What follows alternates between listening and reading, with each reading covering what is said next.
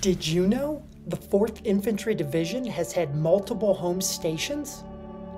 The 4th Infantry Division was originally organized in North Carolina at Camp Green December 10, 1917, up until September 21, 1921, but has been relocated several times over the last century.